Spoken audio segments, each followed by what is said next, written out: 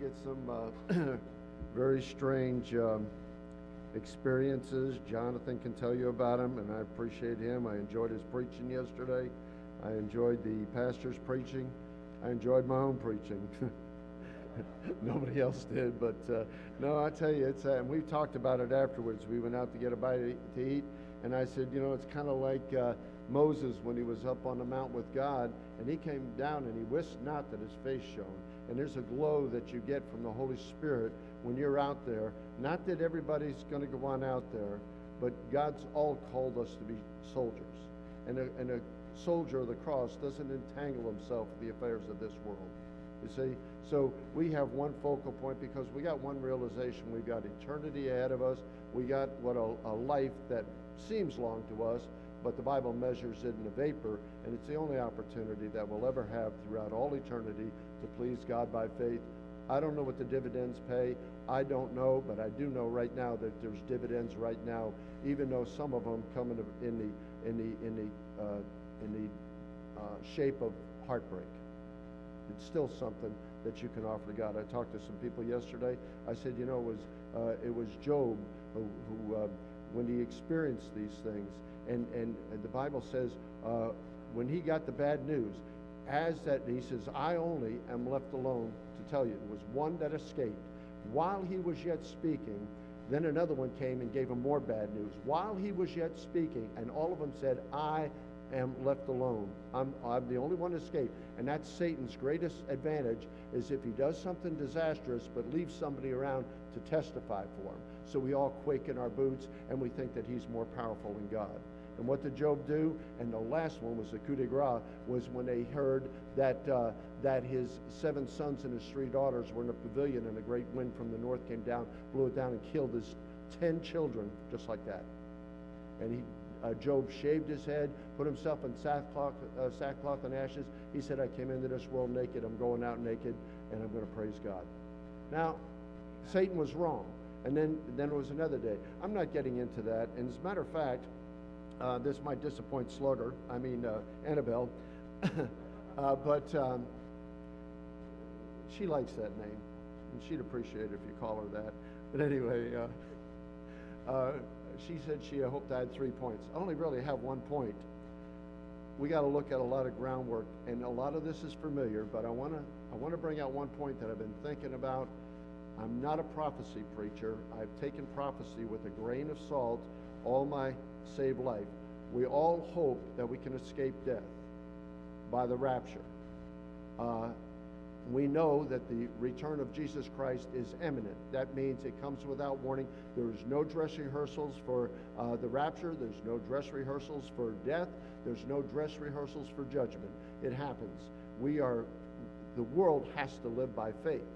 The world has to live by faith. We are invited to live by faith, but we have grace to do it because we realize what the outcome is.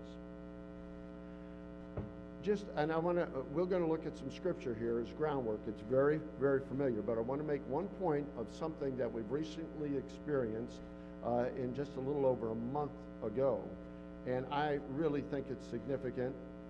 And before I start that, open up this Acts 13, and we'll look at some other scriptures. But I just want to give a verse of scripture as the springboard here.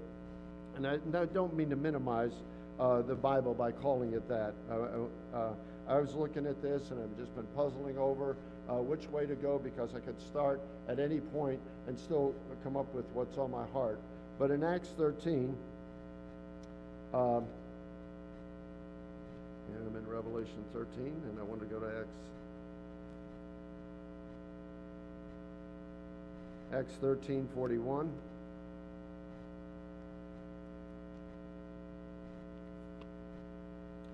Acts 13:41. Behold, ye despisers, and wonder, and perish. For I work a work in your days, a work which ye shall in no wise believe, though a man declare it unto you. Heavenly Father, we do thank you for your word. Father, as we look into your word, as we consider the things that are in your word about these last days, and we consider our relationship to them, Father, we pray that the Spirit of God your Holy Spirit that dwells in every born-again believer will awaken us and help us to realize that the time is short, and Father, that we would live for you the way we wished we had when we bow in your presence. In Jesus' name, amen. Now, it says that, and then before I even read that, it says that's a reference in Scripture, and it's also in Habakkuk. You don't have to turn there. Well, you can if you want. Habakkuk 1, verse 5. Behold ye among the heathen, and regard and wonder marvelously, for I work a work in your days, which you will not believe, though it be told you. And then I want to read this other verse because I want to make a reference to something that happened at street preachers when we were down in Cary, Ohio, that we experienced. And this verse jumped off the page after that happened. And it says, for lo, I raise up the Chaldeans, that bitter and hasty nation, which shall march through the breadth and of the land to possess the dwelling places that are not theirs. The dwelling places that are not there. When we were in Cary, Ohio, a number of years ago, the street preachers, and it was the first time I ever preached. And the message I started out with, and I told the preachers, because I went to New York with them, and I wanted to preach, but I didn't preach. We passed out tracts, we talked to people one-on-one, but to me, that was an odd thing. I considered street preachers oddballs. I mean, I really did. You know, I'd seen them in New York before and everything. You would watch there just out of curiosity and stuff like that, but you thought that was really odd, and yet that is the commission. So I told Brother Bill and Brother George, I said, I'll preach this time, but I want to preach first, because if I don't, I'll chicken out, and the other thing is, I don't want to preach somebody else's message. So when I get up to preach there, I started out with Jeremiah 22:29, O earth, earth, earth, hear the word of the Lord. The Chaldeans there, they took over what the Polish Catholics used to be when they went down there and worshiped that piece of cement, statue of Mary. And the Chaldeans went down there, these Catholic Chaldeans went down there. There was a riot that broke out. And I'm not telling you some little minor thing, because I can say, well, it was a riot, and you probably figure somebody shoved somebody. No, I mean, it was brutal. 3 police officers were sent to the hospital in that riot. They hated our guts, and these are professing Christians. And when I looked at that bitter and hasty nation, God says, I'll raise up the Chaldeans. Well, they're that way. When we went back down there the next year, there was every agency from the government down there. Homeland Security, there was FBI, there was people up in a vacant house with cameras, they had drapes over there, there was police on horseback and everything else. And do you know who was inciting the riot there? The Catholic monks. The Catholic monks. And I preached, they all did, but I preached Matthew 23, woe unto you scribes, Pharisees, hypocrites. You shut up the kingdom of heaven against men. You neither go in yourselves, and those that would go in you hinder.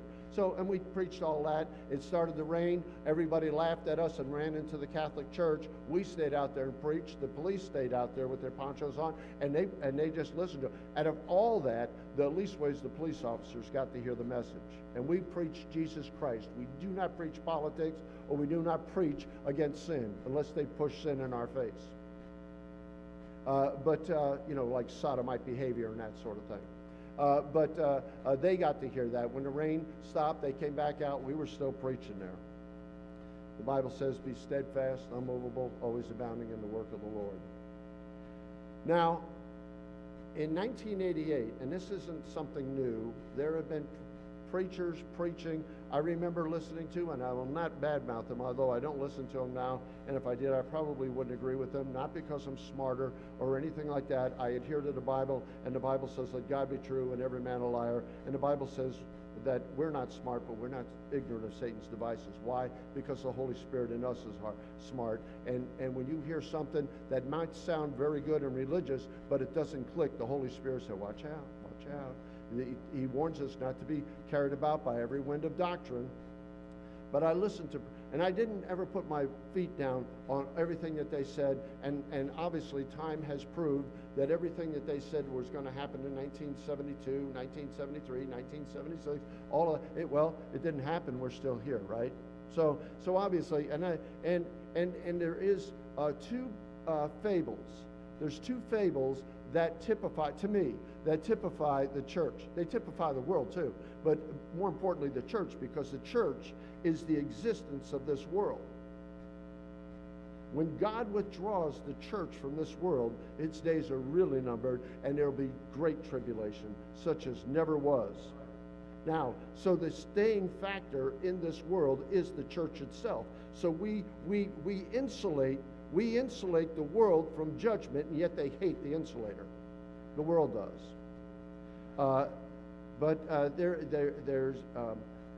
There was a book out by Edgar Wisnett, and 88 Reasons Why the Lord Will Return in 1988.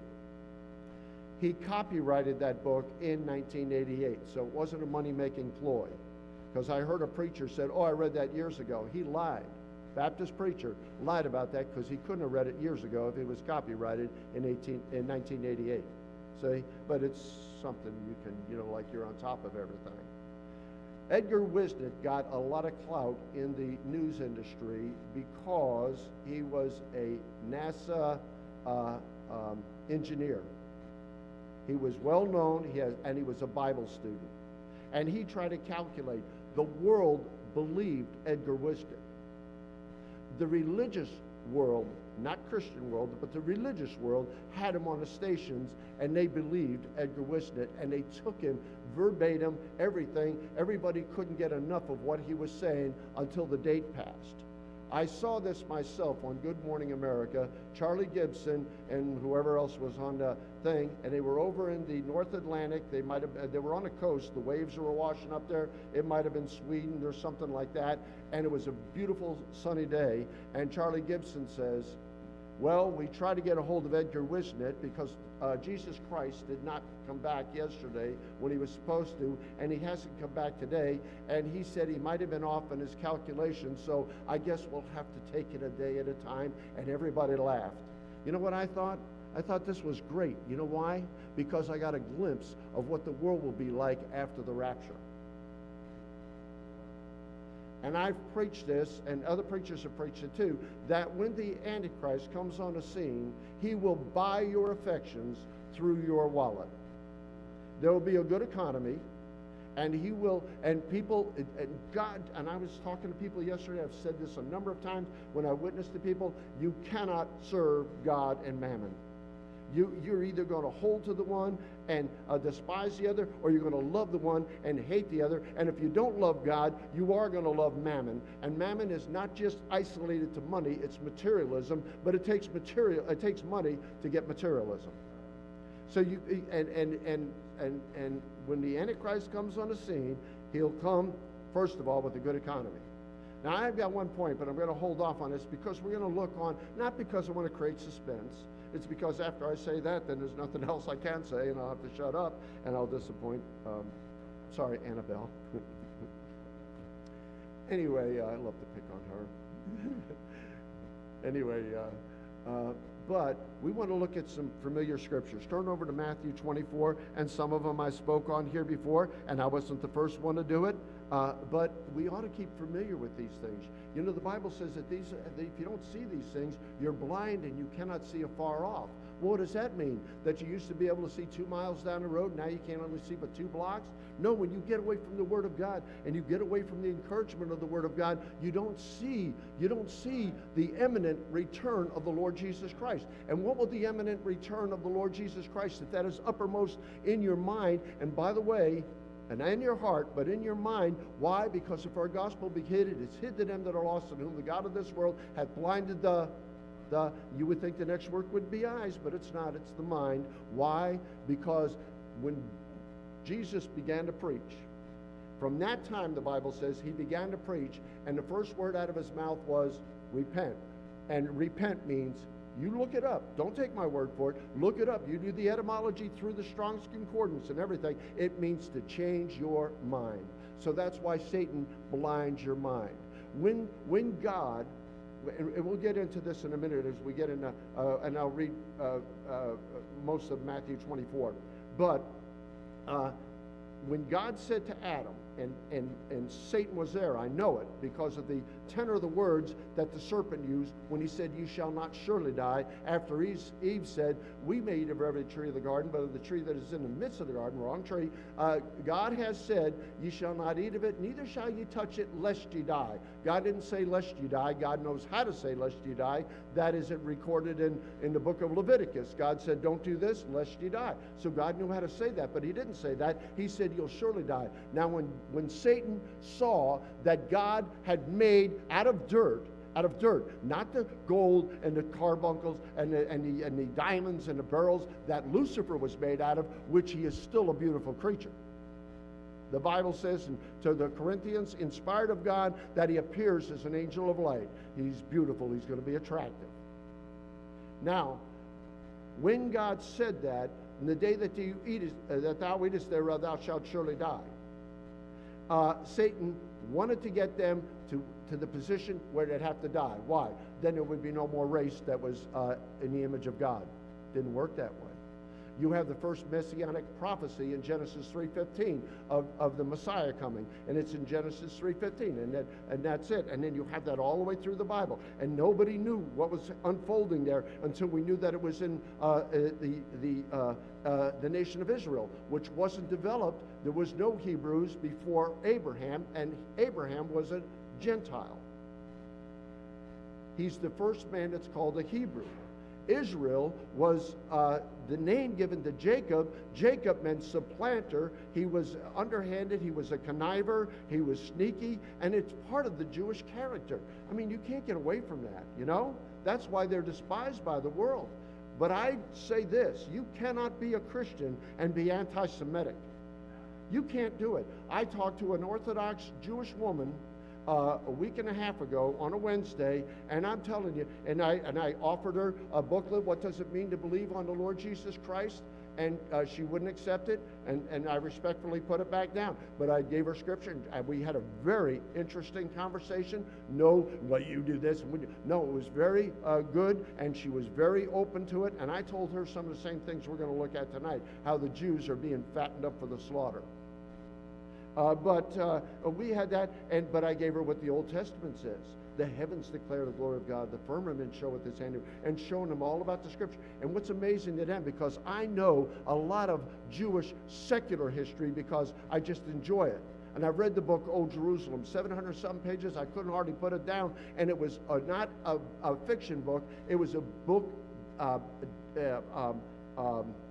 it was, what do you call that one? Verified by the Red Cross. So it was not fiction. And it was about 1947, 1948. And they're surprised that you know that much. When we were preaching in Ann Arbor one time, a young man named David, he was very, he was like antagonistic and came up and said, you know about this because he was Jewish? And I said, listen, my Savior's Jewish. Talked to him for a long time. He said, well, I got to go. And he apologetically said, I got to go. A young man shook my hand. He even took the gospel tract, What Does It Mean to Believe on the Lord Jesus Christ, and said, I'll read it. And he walked away, and another preacher got up, and he just started listening to him for a minute. And just in a little bit of time, some guy who professed to be a Christian ran up to me and threw a cold cup of water in my face. Well, I didn't mind it too much. It was a hot day, and I don't think that's what God meant by giving a cup of cold water.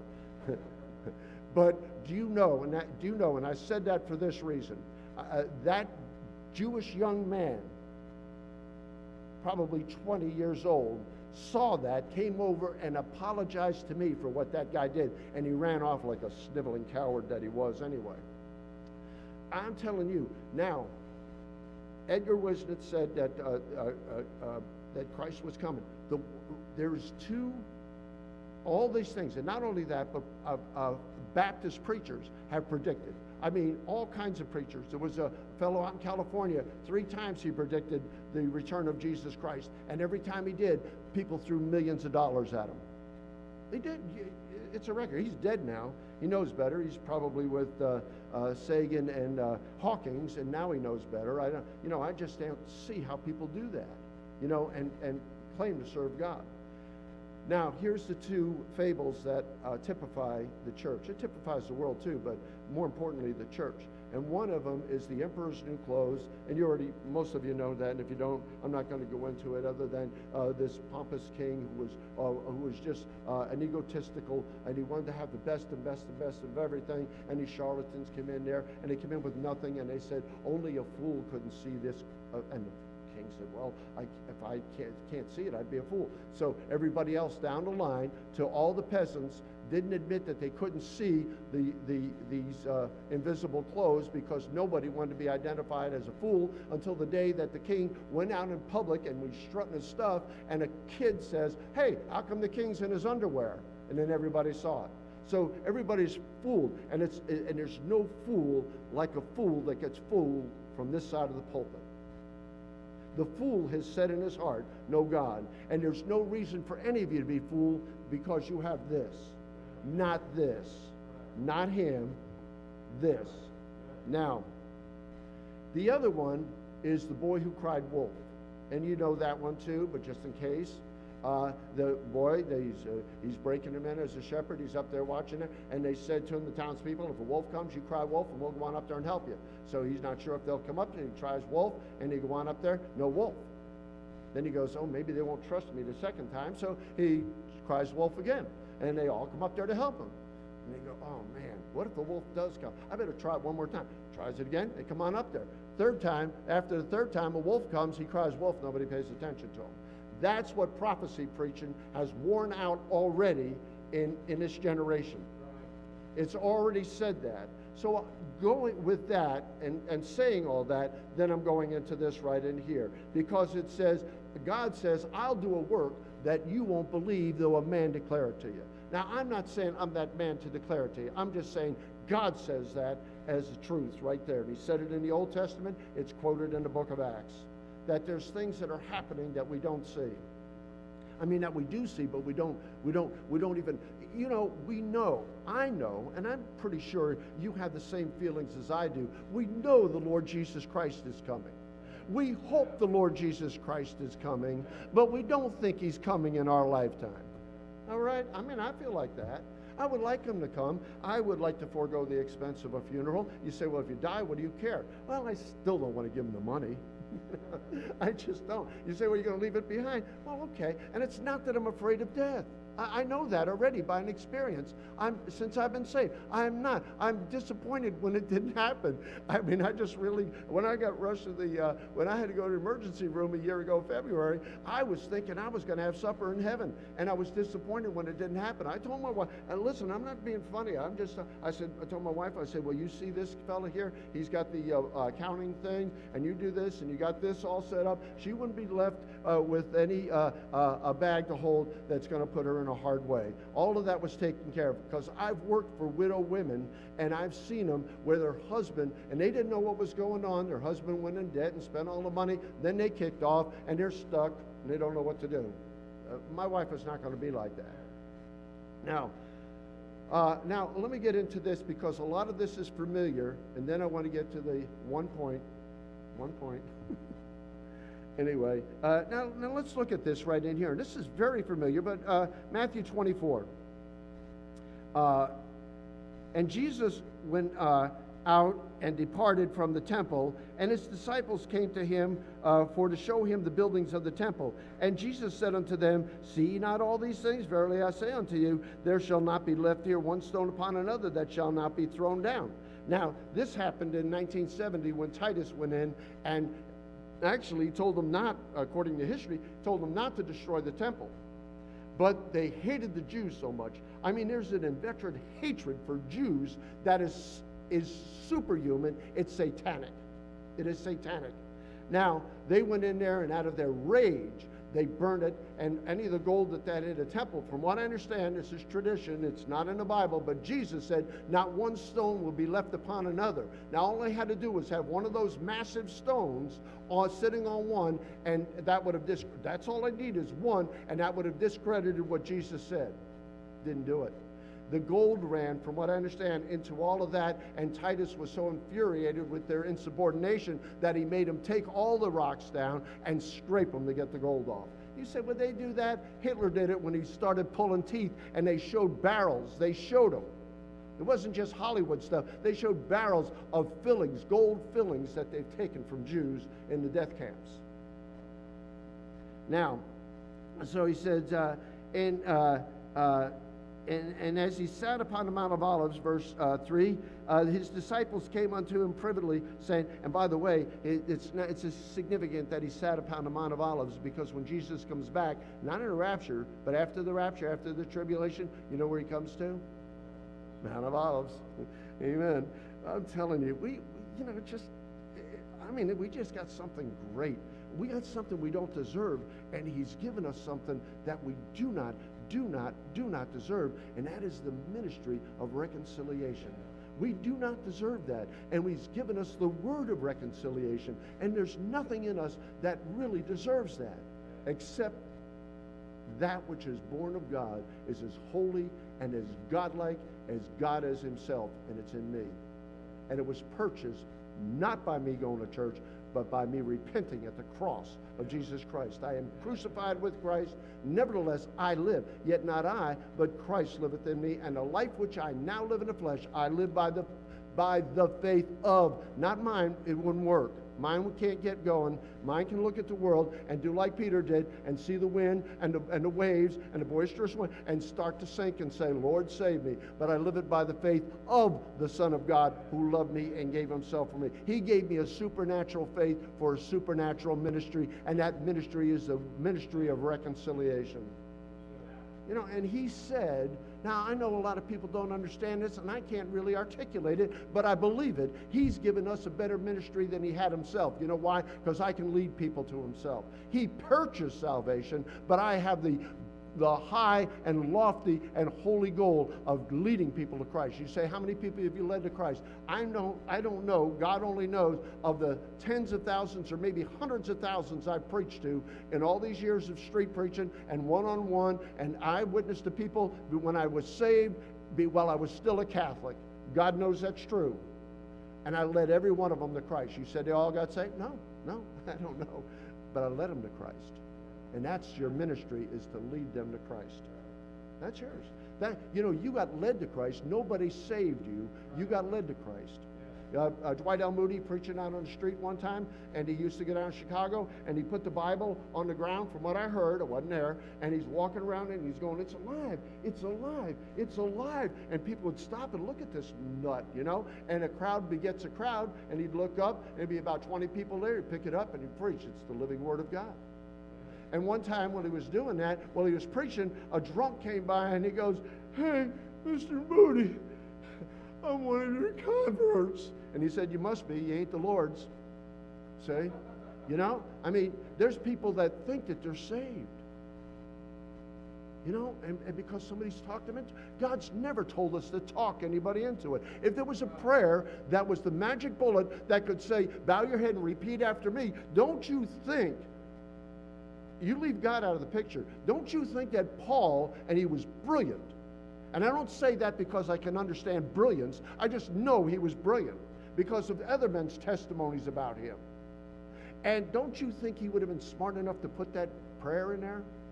And then you put God in the equation, and you cannot escape that thought that God would have put that. No. You preach the word. And I was talking to somebody, the Bible says that, I was talking to him yesterday, I said, there's another unique verse in the Bible, and it says, life and death are in the power of the tongue, and he that loveth it shall eat the fruit thereof. And you say, what does that mean? Well, what do you love, life or death? See? Life and death. And we are a savor of life unto life, and we are a savor of death unto death. And you see that on the cross when Jesus is on the cross, and you're both ridiculing, one on his left, one on his right, and then after a while, the one on the side, one side said, he said, remember me when you come into your kingdom. And Jesus said, this day thou shalt be with me in paradise. They both witnessed the same thing. They both heard the same thing. And they both had the same opportunity to get saved. One of them did, one of them didn't. You got the same opportunity that I have. And those people that you witness to out there, why do I know that? Because the grace of God that brings salvation hath appeared unto all men. And God would not let Jesus go and die on the cross and become sin for you who knew no sin, that we might be made the righteousness of God in him. He did not let him taste death for every man and then say to somebody who wants to repent, and God says, I think I'll just let them sweat. You know, they kind of take, no, that you don't even have God in your mind to think like that. For God, and the next word is immeasurable, so loved the world. I was telling these people yesterday, I said, you know what time, and I don't mean to point at myself, because Jonathan has the same experience, the pastor has the same experience, Bill and George have the same experiences, but one time, and I didn't even think about it, a lot of things I say without thinking first, I know, but anyway, we were preaching down in Detroit, and you know, it's like we're the minority. It's 90% black as they're going over to Hart Plaza. I'm just saying that's a fact of life. Black and white is a fact of life. You know, somebody does something, you say, were they black or white? I mean, you don't have to be prejudiced or anything like that. I've had somebody say to me, are you a racist? I said, I used to be, but I walk a lot. But anyway, I got up there and I said, for God so loved the world that he gave. And I said, how many of you finished that in your head? And they all turned around, and most of them did, and they raised their hand. They were stopped at the light. They couldn't go anywhere. And they said, I did. And I said, well, don't count unless you finish it in your heart. You know what they said? Amen. That if thou shalt confess with thy mouth the Lord Jesus and believe in thine heart. You see, the heart is capable of believing things that this up here can't. It's too finite. I like to watch Nova. I like to watch these different programs. And even these are brilliant minds. They have to break it down to my vocabulary, because if they didn't, they wouldn't have an audience. But they do not understand the things that we live in every day. They do not understand time, because they say time is elastic. I know that time is going faster now, not because I'm older, but it's going faster for everybody. Time is speeding up. Einstein proved that, and I ain't got time to go into that, just from what he said, and they proved it in a model. But anyway, you know, they bring all these things down, and they're saying things that we live in every day, and we do not understand. It's going to be amazing. One split second after you breathe your last breath, after this ticks its last tick, you're going to understand everything, even if you're lost. Now, so let me go on here. It says in verse 4, and Jesus answered, let me read verse 3. And as he sat upon the Mount of Olives, the disciples came unto him privately, saying, tell us, when shall these things be? What shall be the sign of thy coming and the end of the world? They asked him 3 questions. That's everything. That's what we want to know, right? I'm just going to skip through this, hopefully, because I want to get a few other scriptures areas in here, and then I want to get to that one point. Verse 5, for many shall come in my name, saying, I am Christ, and shall deceive many. All right, I have to make a comment here. He did not say, many will come in their name, saying they are Christ. We've had people that said that, the Lord of the universe and all that. And I could give you examples, but I just don't want to take the time. But anyway, he said, many will come in my name, saying, I am Christ. He didn't say many will come in their name, saying they are Christ. He didn't say many will come in my name, saying they are Christ. He didn't say many will come in their name, saying I am Christ. He said many will come in my name, first person singular, saying I am Christ, and shall deceive many. You see, the world knows about Jesus Christ. It is a historic fact.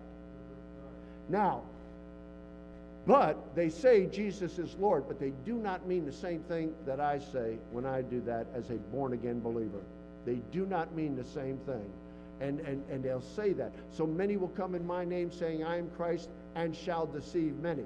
Now, I know that many are wrong. Enter ye into a straight gate. Matthew chapter 7. Wide is the gate, broad is the way that leadeth to destruction, and many there be which go in thereat, because straight is the gate, narrow is the way which leadeth unto life, and few there be that find it. Many will come to me. Uses the word many, same chapter. Many will come to me in that day, saying, Lord, Lord, have we not prophesied in thy name, and in thy name cast out devils, and in thy name done many wonderful works? Then Jesus said, well, I profess unto them, depart from me that work iniquity, I never knew you. In Titus it says, they profess that they know God, but in works they deny him, being abominable and disobedient, and unto every good work reprobate. What is those good works? Well, they go to church. They've done many wonderful works. It doesn't talk about every work is, and their good works are reprobate. Jesus said he identified them as workers of iniquity. You know what a worker of iniquity is? May not be in every sense, but in this one it certainly is. They're people who use religion to buy off their convicted conscience. And they don't want to give up their sin, so they do something religion. I got to go to church. When I was a Catholic, they had it all Saturday there. Boy, you could pay for all your sins. All you had to do was confession, go to confession, and then kind of live good. And then you say, well, it's Friday. Man, I can live like hell. I hate to say it just like that, but that's the thought. And then tomorrow go to confession and get it all taken care of. Well, that's nonsense. You're just going to hell with religion. You say, well, that's the Catholics. Baptists do the same thing. Either you know Christ or you don't know him. Having a form of godliness, and by the way, here's an acid test. It's given in John chapter 14. It says, Judas came to him, not Iscariot. It says, Lord, how is it that you'll reveal yourself to us and not to the world? If a man loves me, he'll, thank you, keep his word. You see, as newborn babes desire the sincere milk of the word, that you may grow thereby. So you have a desire for the word of God, and now you're clean through the word. So when you feel dirty, you don't have to go to the preacher or the priest and say, and spill your guts out. And you don't want to do that, because he'll spill them out for you again to everybody else. Not our pastor, but there's one mediator between God and man, the man Christ Jesus. There's none other name under heaven given among men whereby we must be saved. So he says, now you're clean through the word. We've been looking at that in Sunday school in 1 John chapter 3, that behold, what manner of love the Father hath bestowed upon us, that we should be called the sons of God. And it doth not yet appear what we shall be, but we know when we see him, we shall be like him, for we shall see him as he is. And what happens when you have that? And every man that hath his hope in him purifieth himself, even as he is pure. Not close to being him, but even as he is pure. And how do you do that? Now ye are clean through the word which I've spoken unto you. There's only one thing that can clean you, and it's the word of God. And that is both the word, the written word, which when Jesus died on the cross and was buried, that was nice. But when he rose again, he conquered the world, the flesh, and the devil. It was by his resurrection. He tasted death for every man. He rose that we could rise from the dead too. But he did three significant things. He did a whole host of things that I'm not even aware of, but he did three significant things when he rose from the dead. That was, he paid for my redemption. That's first and foremost. Secondly, he made this the living Word of God. Instead of just accurate history, he made it the living Word of God. There is no book on the face of the earth. That's why it's being revised. The first time the Word of God was revised in its own language was in Genesis chapter 3. It's not a translation, it's a revision. It was revised in its own language in Genesis chapter 3, and the results was death. When Jesus was tempted of the devil, he used the most powerful weapon to defeat the devil. And you know what he said? And he quoted out of the same book, Deuteronomy, it is written. That's the only, take on the whole armor of God. It's the Word of God. The weapons of our warfare are not carnal, but they're mighty through God, pulling down strongholds and every high thing that exalts itself against the knowledge of God. Well, how do you do that? Exalt yourself against the knowledge of God? Because you're told to grow in grace and in knowledge. So you counteract evil knowledge with godly knowledge. And you can't get that unless you study to show yourself approved unto God, a workman that needeth not to be ashamed, rightly dividing the word of truth. Verse 5, and many shall come in my name, saying, I am Christ, and shall deceive many. And ye shall hear of wars and rumors of war. See that ye be not troubled, for all these things must come to pass. For nation shall rise against nation, kingdom against kingdom, and there shall be famines and earthquakes in divers places. Verse 10, and there shall then shall many be offended, and shall betray one another, and shall hate one another. And this is talking about the Jewish nation.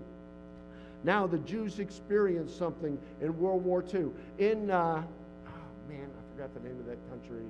Lithuania. In Lithuania, there was a place that Napoleon Bonaparte, he labeled it back in 1812, the Jerusalem of the North. I didn't know that until just a short while before coming to church, because I recently watched a documentary on that, and they have pictures of it. The Jews did not want to go, they didn't want to leave Lithuania. It was beautiful, it was idyllic, it was just beautiful. They lived in peace there and in harmony until the motivation of Hitler for anti-Semitism. And then it was so bad there where they burnt down this was a beautiful synagogue that they had up there. And nobody wanted to go to Jerusalem. They had it better there. God said he'd bring them back to the land. You know what brought the Jews back to the land? It was the worldwide anti-Semitism. They tried to buy that with the Zionist. You can look that up in history. The Zionist movement, the British gave them a Balfour Declaration. They reneged on it and everything like that. But what brought them back in there was the Holocaust. And that was a real event. People tried to say it wasn't. They're still digging up things up there where they had mass grave sites. Even the Germans. And then so the Germans were so brutal to them that they hoped that the Russians would come in, and because the Russians had an inveterate hatred for the Germans too. They both hated each other. And when they came down there, they brutalized the Jews even more. Now, let me go on here because and I'm not saying all these things just to go through history. I want to bring out one point in a bit here. And I want us to consider all these other things based on what the Bible says. And many false prophets, in verse 11, and many false prophets shall arise and shall deceive many. And because iniquity shall abound, the love of many shall wax cold. Grow cold. You know what that is? When religion abounds. And you know what? You look at this church now. Now, I tell you this ought to be an encouragement. There's a church down in, I think, Houston, Texas, that's probably run 20,000 this morning or more. I don't know. And I'm not certainly advertising for them. But I saw him one time before I even knew who that person was. And he had them all the zombies that sat in the audience, not in the congregation, in the audience, because it's not preaching anymore. It's a performance, and they're not a congregation anymore. They're an audience. And he had all these zombies in there repeating a mantra that meant nothing. But he showed to him how pliable and how stupid and how much of a sucker they were to follow this stuff. But we have more in our evening service than they do. You stop and think about that, right? These churches that are they're out for money, they're out for their power and their prestige and everything. They don't have evening and midweek services, not unless there's money involved in it. And they try to fleece them real good on Sundays. So it says, and because iniquity shall abound, the love of many shall wax cold. And so when you're observing what's happening in religion today, and we look at ourselves and we start, oh, we're pathetic. Oh, look at this. Nobody wants to hear about God anymore. And our love begins to wax cold. But one with God, and Martin Luther experienced this. That's why he came up with it. One with God is a majority. And I'll tell you something, if there's just a few people following God, I just say this in a facetious way, but if there's just a few people following God and I'm one of them, then he's going to recognize me more than if there was billions. So I would do it. I know that's facetious because he's omnipotent. God, he knows everything. So if I was one in 15 zillion billion, he'd still recognize me if my heart wanted to know him. And just like David says, I pant after him like the hart does the brook. Yeah.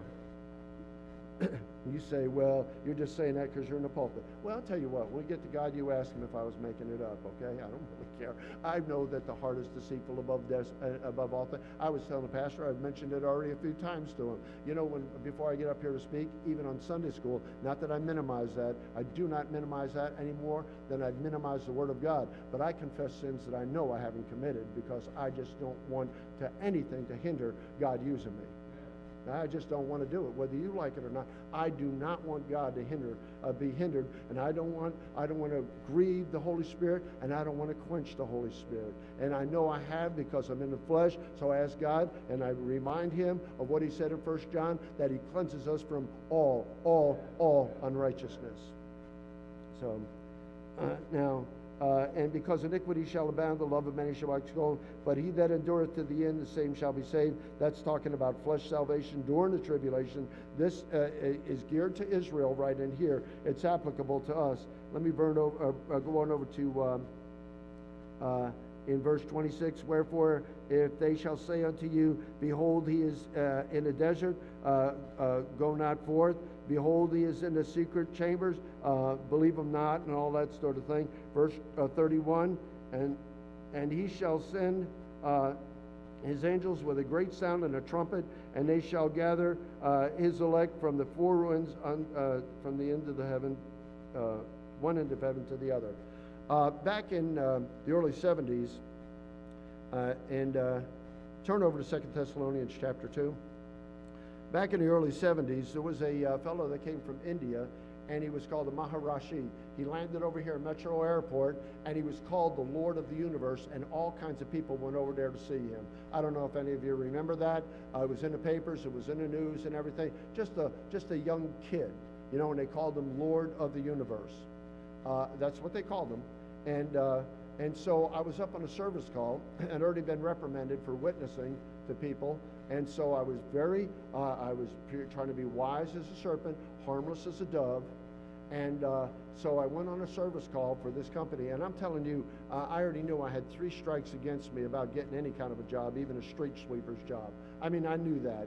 And so I had this job, and I went out there. And so, first and foremost has been witnessing. I had another job, and I told Mr. Harden, and I had a lot of respect for him. I had all of their stores. I was making more money than I ever thought I could, doing freelance work and all that stuff. And somebody complained about that. Well, that's a given. And I worked for him. I was the best that they ever had. God knows it, because God gave me the ability to do that. I impressed myself. After 40-something years of doing this, I still impress myself. I had a police officer, hug me yesterday.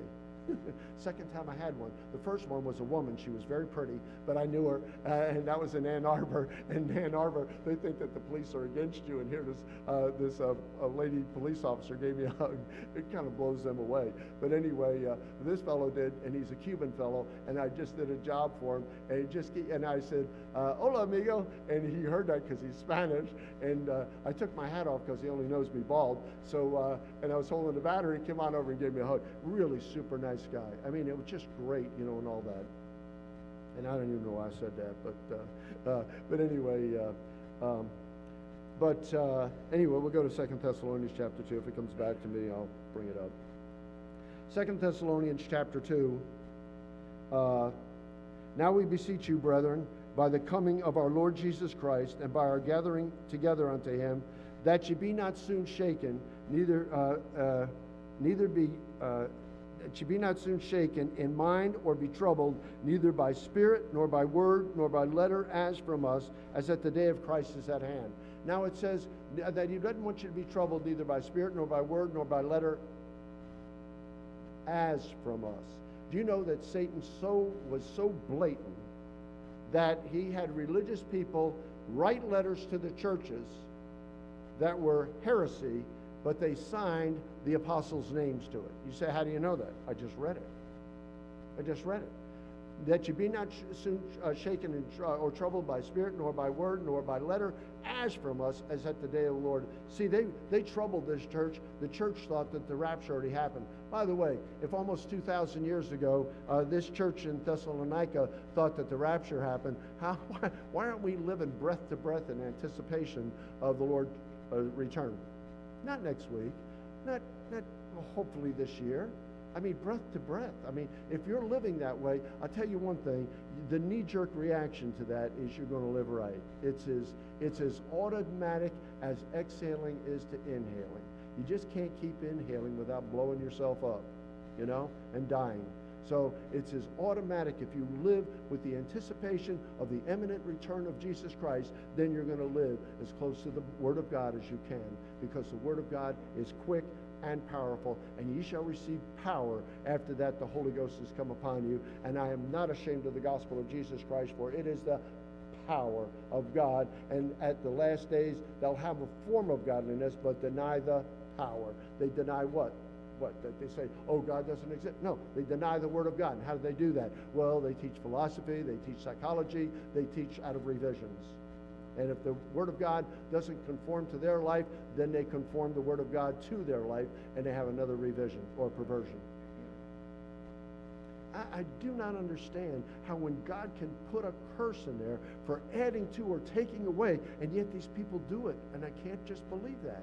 And I can prove to you, and I will take the time right now, I'll just prove to you that they're liars when they say that they're making the Word of God more compliant with our language today.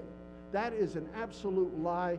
There's many examples, but they said in Romans 5:8, but God commendeth his love toward us, in that while we were yet sinners, Christ died for us.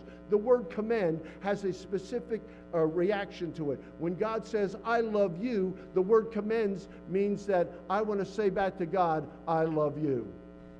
That's what the word, and yet they've changed that in the NIV and the New King James to God demonstrate. Now, okay, now I want to be very clear on this. It's fair in itself. I want to be very clear on this. If they're changing the Word of God to bring it up to modern day speech, then Paul apparently didn't know how to spell or say the word demonstrate, right? Wouldn't you come to that conclusion? Yet that's in the authorized Bible when Paul, and he used it once, in demonstration and power of the Holy Spirit. So they are liars, and the Bible says, let God be true, but every man a liar. It takes only a little leaven to leaven the whole lump. If you ran a marathon and you were dying of thirst and it was a crystal clear water up here, I mean, it was crystal clear. It didn't go through a refinery. It came from heaven, and it was crystal clear. Never had any bacteria in it. And just as you went for it, I took a little eyedropper with raw sewage and I put one drop in there. It pollutes all of that water, and you can't see it. Little leaven leavens the whole lump. I do not know why they take the Word of God and they think that they can change it to the, and I am not a King James only. I only use the King James. And there's a big difference, because I have run into, and I've seen them, and they make me sick, people who say that they're King James only. Not all of them, but some of them, and they couldn't speak and they couldn't quote themselves out of a wet paper bag. They destroy the Scripture, and they think as long as they defend the binding, then they can ad-lib. Well, that's the same thing that the revisionists are doing. You can't, well, the Bible says something like that, you know? If it did something like that, it's the accurate Word of God. What if it said something like, whosoever shall call upon the name of the Lord might be saved? Well, that just might be. Well, then maybe you might not. You know? Well, it's something like that. Well, that means you're going to go to hell if you might go to hell. Well, I wouldn't take that. I remember when I first came here, they said, and I didn't know anything about the doctrine of the security of the believer, and they said, once you're saved, you're always saved. And I said, well, how do you know that? And they said, well, the Bible says, whosoever shall call upon the name of the Lord shall be saved. Doesn't that sound pretty definite? And it says, yeah, but it says you shall be witnesses. Doesn't that sound pretty definite? Ye shall. They're both spelt the same way, S-H, but we don't want a witness. We just want what we pick and choose, you see? You know, I'll tell you, you got to let God be God. And he didn't call you to walk where everybody's going to pat you on the back. If God does, that's sufficient. If God does, that's all you need. Let God be true, but every man a liar. So it says, let no man deceive you by any means, for that day shall not come except there come a falling away first. You check this out, but that word is apostasy. Some people said that day shall not come except there come a falling away first, and they use that word falling away first to say the rapture. Well, in a sense, that may be true, because when the apostasy takes over, we are not going to fall away. We are going to go up. And it's not like falling down. It's like going up, you know. But the word is apostasy. And we are living in the apostasy today. You don't make any mistake about that. But you know, in darkness, I can light a match right now and it's not going to impress anybody. But if we were in utter darkness and light a match, it would impress a lot of people, right? I mean, that light. And so if the world wants to be dark, then you can shine brighter. Now, then it says, verse 3, let no man deceive you by any means, for that day shall not come except there come a falling away first, and that man of sin be revealed. Now you consider that, be revealed, the man, the son of perdition. You know, I don't really make a lot about this, but I remember Bill Calvin, one of the straight preachers, and he said, you know, that he gave Judas the sop, S-O-P, right? And here you got the son of perdition. And Jesus said, haven't I called all of you 12, and one of you is a devil? You know? That's right. And Judas, when he died, when he hung himself, he went to his own place. Doesn't say he went to hell. The rich man died and was buried, and in hell he lifted up his eyes, being in torments. So I'm not going to make a big deal about that, because that isn't the point anyway, the one point. Anyway, so let's go on here. Who opposes and exalts himself above all that is called God, or that is worship. Now this is true about the Catholic Church, and this is true about rich people. After, you know, this know also that in the last days, and this is progressive, and I'll just explain that in a minute. Not that I'm trying to be authoritative here or be superior in my knowledge. I'm not trying to be at all. But this know also that in the last days perilous times shall come, for men shall be lovers of their own selves, covetous, boasters, proud, blasphemers, dissolute. So you have a progression there. And how does that progression work out? Men shall be lovers of their own. Well, what happens when you love your own self? Then you become covetous. And what happens when you become covetous? Then you become boasters. And what happens when boasting doesn't satisfy anymore? Then you become a blasphemer. You see, you start cursing God. And then what happens? In disobedience to parents, you raise a generation that hates God, hates their parents too. Remember the Menendez brothers? They're living in a lap of luxury. Now they finally got to be in the same prison, you know, for after the murdering their parents. See? Because they put all those things, materialism first, ahead of God. And it says, who opposes and exalts himself above all that is called God. We're in 2 Thessalonians 4:4. Who exalts himself above all that is called God, or that is worship. So here, it's not sufficient to be just wealthy. When you get beyond that, and it means nothing to you, you have to be worshipped. You say, is that a characteristic? It is a satanic characteristic. If thou be the Son of God, turn these stones into bread. Jesus said, it is written. Takes him up on the pinnacle of the temple. He said, if thou be the Son of God, cast yourself down. It is written. And he misquotes the Bible, but he said, the angels give charge over you lest you dash your foot against the ground. Jesus said, it is written. He takes him up on a mountain, shows him all the kingdoms in a moment of time. He said, this is mine. And Jesus never said, no, it's not. It was Adam's. It was, you go to Ezekiel 28 and Isaiah 14, you'll find out that it was Lucifer's. And he forfeited it when he thought he could be like God. And the earth was without form and void.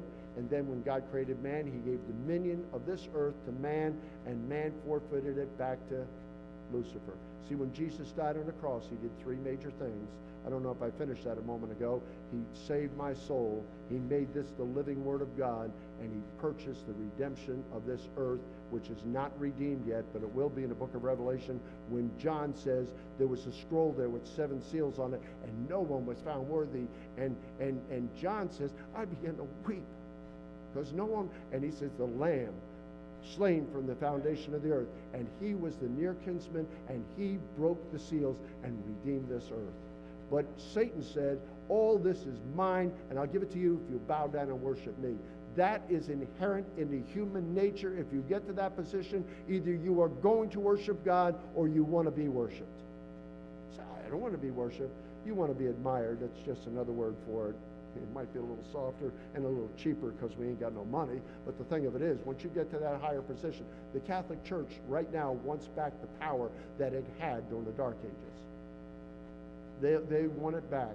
You know, I told my wife, and I'm just saying it right out. I'm not, our form of government is using our own Constitution to destroy our Constitution. What we are witnessing in history right now is the destruction, the dismantling of democracy right now. You say, oh, I don't believe that. That won't happen. It happened overnight in Europe and in Germany 80 years ago. Don't think it can't happen now. It can. And it's destruction by design.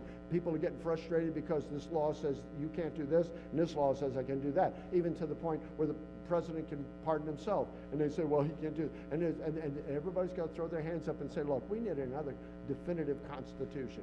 Then you watch out. Now, I say what they should do, if all these immigrants want to come up here, what they ought to do is get a nice 747 and make it all first class and take them and drop them off over in Rome, and let's see what the Pope says about them scaling their wall over there. Most of them are Catholic anyway, because every government in the world, as far as I know, and I don't want to act like a geographical or political analyst, which I am not, but I know we have our own debt, which is in the trillions, right? The Catholic Church has an inestimable wealth. Nobody knows the trillions of dollars that they possess, not only in their coffers, but in land and everything else. So why don't they take them over there, and they could afford to feed them, and they can let them jump their walls? I mean, I liked it when Trump said, when the Pope said when he was running for president that he was going to build a wall in Mexico, and the Pope says you shouldn't build a wall, and I appreciated this. He got right back at him and said, you got a wall around the Vatican. He did. So, you know, it's like, this world is full of lunatics. I'm glad I'm saved. I mean, I'm a lunatic too, but at least ways I can identify it, you know. Anyway, it says, now it says, and now we know what withholdeth, and verse 6, and now we know what withholdeth. Well, in verse 5, he says, remember ye not that when I was yet with you, I told you all these things. So we already have them in the Word of God. We looked at it in Matthew 24. And now you know what withholdeth, that he might be revealed in his time. Well, what is that? For the mystery of iniquity, verse 7, for the mystery of iniquity doth already work. And in Matthew 24 it says, because iniquity shall abound, the love of many shall wax cold. Do you know what the greatest vehicle for Satan to get people to go to hell is? It's not vice, it's not drugs, it's religion. It's religion. And you say, oh, you're just saying that because other preachers are saying it. No, I'm saying it because Matthew 7 says that. Many will come to me saying in that day, Lord, Lord, have we not? They're talking about religious people. Now, it says, for the mystery of iniquity doth already work, only he who now letteth will let. That's an old English way of saying he who hinders. And I'm not revising it. That's what that word meant back in the 1600s. Letteth, you know, or we can say it, I'm not going to let you do that, you see. So he who now letteth, that's the Holy Spirit. The Holy Spirit is keeping Satan at bay right now. Now, if I believe in the imminent return of Jesus Christ, and I believe it soon, and I've only been on this planet for almost 70 years, what do you think Satan, who's been here manipulating things, and who knows how long before when he was Lucifer, but how long since the fall, how he can calculate it, and everything is set up, but he can't do it yet until the Holy Spirit, that is the true church, that is taken out. And when that true church is taken out, there won't be all hell that breaks loose on the planet. It'll be a time of prosperity. It'll be a time of affluence. It'll be a time when people will sing in that old gospel hymn, happy days are here again. You say, that isn't a gospel hymn. It is if you're worshiping Mammon, right? Now, remember ye not that when I was yet with you, I told you these things, and now we know what withholdeth, that he might be revealed in his time. For the mystery of iniquity doth already work, only he who now letteth will let, until he be taken out of the way, and then shall that wicked be revealed. Now then, when the Spirit is taken away, then shall that wicked be revealed, whom the Lord shall consume with his Spirit, and shall destroy with the brightness of his coming, even him whose coming is after the working of Satan, with all power and signs and lying wonders, and with all deceivableness of unrighteousness, and them that perish because they receive not the truth. A lot of people receive the truth, but they receive not the love of the truth, that they might be saved. And for this cause, and let's read that. Right? For this cause, God shall send them strong delusion. Not the devil. God shall send them strong delusion, that they all might be, we don't want to say that in church, that they all might be damned who had pleasure in unrighteousness. I just quoted that. Let me read it here and say, make sure I get it right. And for this cause, God shall send them strong delusion, that they all might, that they should believe a lie, and that they all might be damned who believed not the truth, but had pleasure in unrighteousness. Now, very quickly here, we'll go to Revelation 13, and I'll try to do this without comment, but I'll just read some of the verses here. Revelation 13.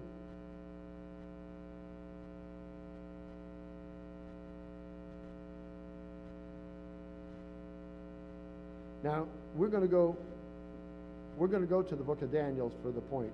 But right in here, I just want to say this in verse 11.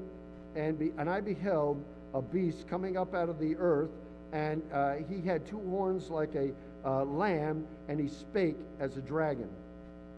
And he exercises all the power of the first beast before him, and causes the earth and them that dwell therein to worship the first beast, who had a deadly wound and was healed. And he doeth great wonders, so that he maketh fire to come down from heaven on the earth in the sight of men. I have personally believed this for many years, although I can't prove it. In any military campaign, the higher the ground, the more you have the advantage in a military campaign, right? Wouldn't you say that? And you can't get any higher ground, humanly speaking, than outer space. I saw this myself a few years ago on the internet, that China said that we ought not to bring the atomic age into outer space. Why? Because they deployed 2 atomic bombs out in outer space. Why? Because we are a superior. When Trump says, I have a bigger button, when he said that to North Korea, he wasn't kidding. Do you think that they capitulated? Well, they enticed them the same way that the world is being enticed with wealth, right? Have any of you watched that? They were enticed with. They took them out and they showed them Singapore, and they're capitalizing on all the wealth that's in the world. Well, North Korea is starving to death and eating rats and whatever else they're eating, right? They didn't even know if he had enough money, and he's the head guy over there. They didn't know if he had enough money to pay his hotel bill. That's what they said on TV. I don't think they were ridiculing him. You know, so what was the enticement? The world, and so wealth, and all this other thing, and so that's the enticement of the world here. You see, I just went to get my license renewed because I had to get down there and take a test and everything, and they wanted my birth certificate. I don't have one. I mean, I do, and I don't know where it said. I couldn't find it. But I had the application when I went for my passport from New York, because I was born in the Bronx, and they said, and they showed that, so I brought that, and they said, no, that wouldn't be sufficient. Now, I am not going to be able to fly domestically without that. I'm telling you, their noose is putting on us, everything is set into place here, so you won't even be able to probably pass county lines. If you survive the rapture because you're lost, you will not even be able to cross probably county lines, because the chip is coming, and you say, oh, we've heard about that. Well, I know. That's what's the boy who cried wolf. And there's going to be scoffers in the last days saying, but I'll tell you, it's coming right now, where it is a burden for people, and I'm a merchant, and it's a burden to take cash from people. I would rather take their credit card. Do you know that years ago, and I'm not running off here, so because I didn't get to that point, and I want you to know it's a short message because I only got one point. But anyway, do you know that years ago they showed this on, I talked to my brother down in Brazil about this, and they did the same thing with soccer. But they showed people going to a coffee shop, and they were just like zombies. And they were going like this, and they get their coffee, and they go like this, and it was like a production line. People were swiping their credit cards, and they were going like that. They did the same thing in a flower shop. Beautiful sunny day. They got this huge sunflower out there, and it's bright and beaming, and the water is going almost like in sync, watering these, shooting across there, and watering these plants. And they're doing all that, and then somebody comes on up, and they get their wallet out. The flower droops, it gets cloudy, the water stops, in the coffee shop, everybody goes, Do you know what the music was playing on both of those? You could probably YouTube it. The music that was playing on both of those commercials was Handel's Messiah, Hallelujah. Do you tell me that there isn't some kind of religious connection to the world? Now, so they have a form of godliness, but no power. Now, let me finish reading here, and then we'll get to Daniel. And he deceiveth them, verse 14, deceiveth them that dwell on the earth by the means of those miracles which he hath power to do. Oh, and what I was going to say, and I want to say this, is the International Space Station, I do not know this at all, but I do know this, that if he has power to call down fire from heaven, Satan is not God. He has to do it mechanically. When I was a kid, both in Miami and New York, we'd get a neat little toy with a magnifying glass, and an ant could walk on the sidewalk in New York, and it wouldn't bother him, the sun, being out in the sun. I could harness the energy of that sun with a magnifying glass and watch that ant curl up and turn into a crispy critter. I said, well, that's pretty bad. Well, I wasn't a Hindu, so it didn't bother me. But anyway, because I wasn't killing anybody's relative. And I'm not trying to make light of that, but I'm just saying.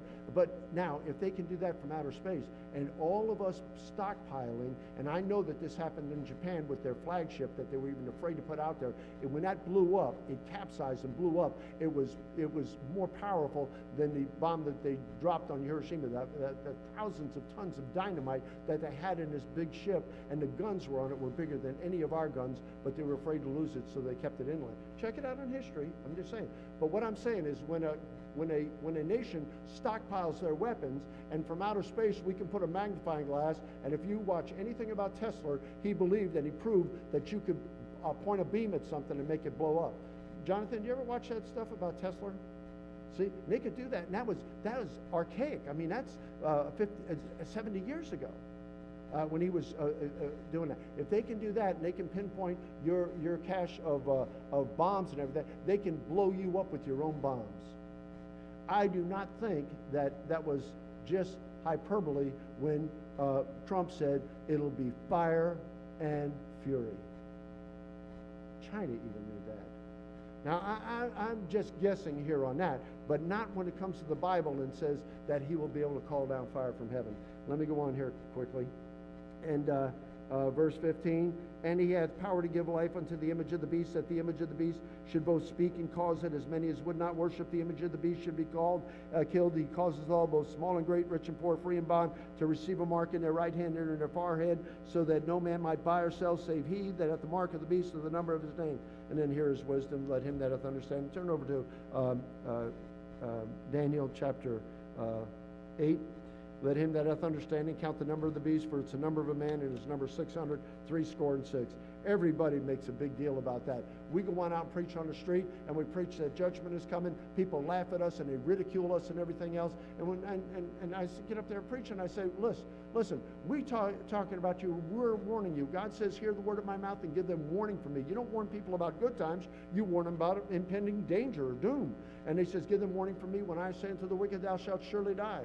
And so, you ridicule us for warning you about judgment to come, but Hollywood can make a movie called Armageddon, and they'll make millions of dollars, and you'll go and pay and watch it. See? So it's selective stupidity. Now, here is the point.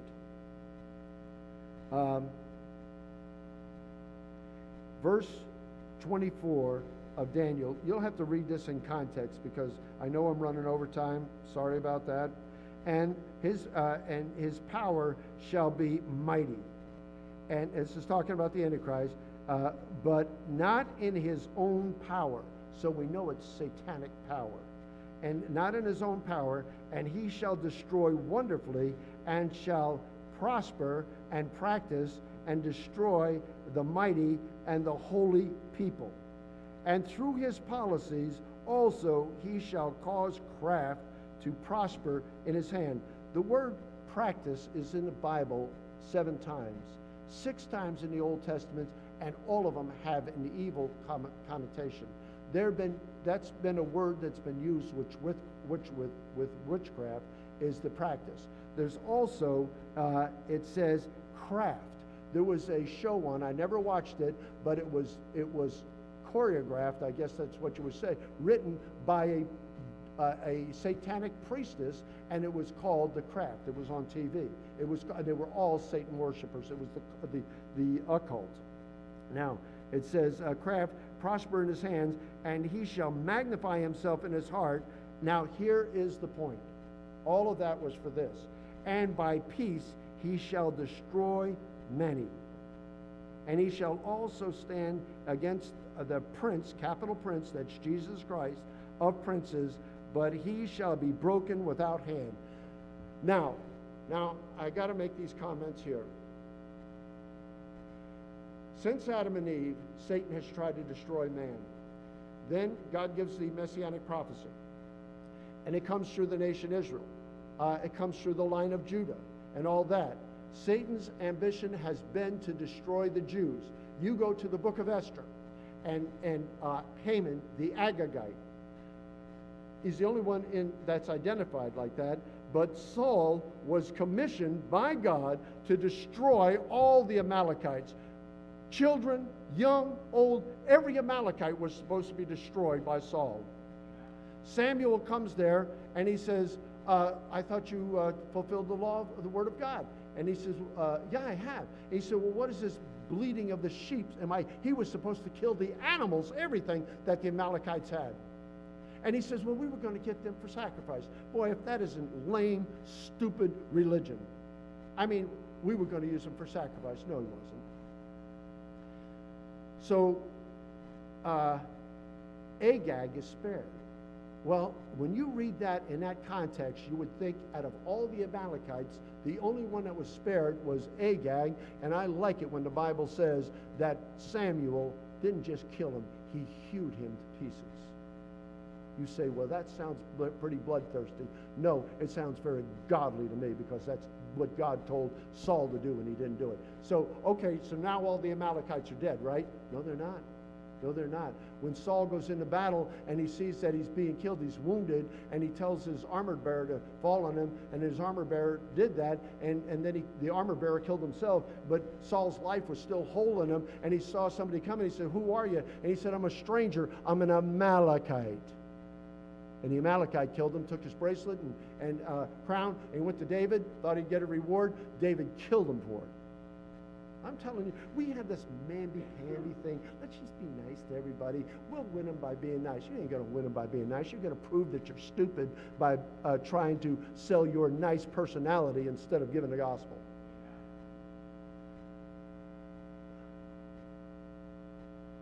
From Haman, the Agagite. He was from Agag. He was not a Persian. He advanced in the ranks. He tells Ahasuerus, there's a people here, because Mordecai, the Jew, wouldn't bow down and worship him. So he, and 127 provinces, and they set a day, and you know that the Jews still celebrate Purim today, which is the days where they were, when that law was turned for them to defend themselves, and that word, that saying we get, you give a man enough rope and he'll hang himself. Well, that's what they did. Haman built a gallows to kill Mordecai. He just hated him so much, and he got hung on his own gallows. Then his 10 sons got hung on it. But the motivation, it was satanic to destroy all the Jews. Now, you read it, it says all the Jews. He wanted to kill all the Jews. Now you've got that in the pogroms of the Pale of Russia, when the Jews and the settlements were up there during the 13th, 14th, 15th, 16th, 17th centuries. The Jews were, the diaspora, I think that's what they called them. They were dispersed all throughout the world. You have Chinese Jews, you got Russian Jews, you've got German Jews, you got Brazilian Jews, you know, you got Jews all over the world. And so the idea since then was to always kill the Jews. That's what Hitler said was the final solution. Every attempt in history, both in secular history and in Bible history, has been to kill the Jews by violence, right? Can you think of an exception? By peace he shall destroy many. Israel celebrated its 70th birthday. That's significant. They were 70 years in captivity. On their 70th birthday, you remember what happened? Danny was preaching that Wednesday. Right after that, that was on a Monday, Danny was preaching here, and he brought it to our minds too again when he was preaching. Do you know what happened that Monday? They opened up the embassy in Israel, in Jerusalem, what David called the capital. He was in Hebron for 6.5 years. Then he set up there, and they set up there and you've seen the bloodshed that was outside the wall there. And one of the reporters in that ceremony for the embassy said, "This is the safest place on the planet." I saw it. And I really don't watch that much news, but I saw that. I thought that was significant. I wanted to watch it. And by peace he shall destroy. The Jews right now have the greatest ally they've ever had in the United States. Ronald Reagan wasn't the ally because he was playing politics, and I really liked Ronald Reagan. But he was still playing politics, because of the balance of power in the Middle East and in Russia. This president that we have, and let me say something, I am thankful to God that Hillary is not in there. I am. But this president we have now is approaching the Jews in a way they've never been approached before. And when I talk to that Orthodox Jewish woman, and she was Orthodox, and I've known some, when they have Passover, that when people used the wallpaper, it didn't matter. That wallpaper could last 20 years, but they would take it down that next year for Passover because the glue that held the wallpaper to the wall had leaven in it, and they stripped all of their house of leaven. I know people that have done that. I've talked to Jews in their own house, and they're asking me, I mean, it still amazes me, they're asking me on how to cook kosher. Just because I tell them I know a little bit of history. I wouldn't know what kosher cooking was if it bit me on the nose. But the thing of it is that,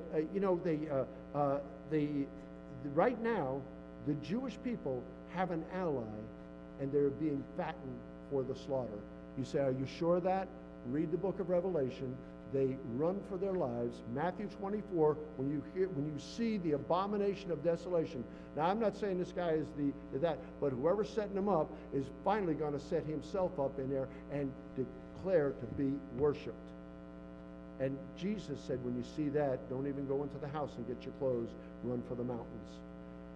We are witnessing that in history. I know that in my ignorance, not in my intelligence. I can see it. We get that word, the writing on the wall. You know where that comes from? The writing on the wall? Right. It comes from Daniel. Right. Mene, mene, tekel, upharsin. You've been weighed in the balances, and you've been found wanted, and the Medes and the Persians are going to take your... And I read about that too. There was an impregnable fortress.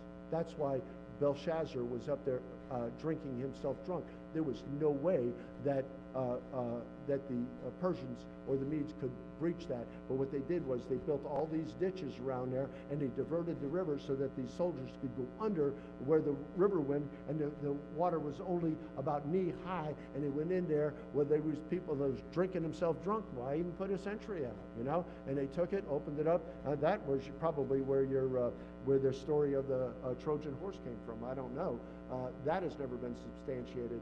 But Gobryas going under the wall is substantiated in history, and it's substantiated in the Bible.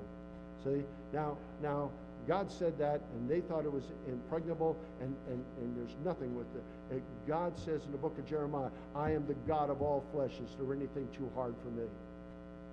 Something for you to think about. Anyway, that was the point, and we are living in a day. I'm not saying that to get off on prophecy. I'm saying that we're living a breath away. Every time we take a breath, we're living a breath away from bowing in the presence of Jesus Christ.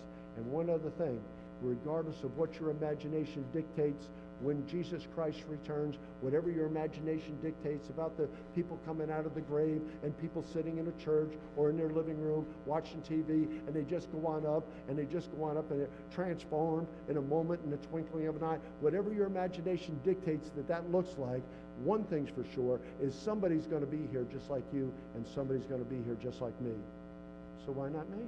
Why not you? Heavenly Father, we do thank you for your word. We pray, dear God, that as we look into these things, that we won't just be smarter, but we'll be more inclined to love you and to serve you. And Father, we just let you be God in our lives, and then anything else, what happens to us, it'll be by your permission or by your blessing. In Jesus' name.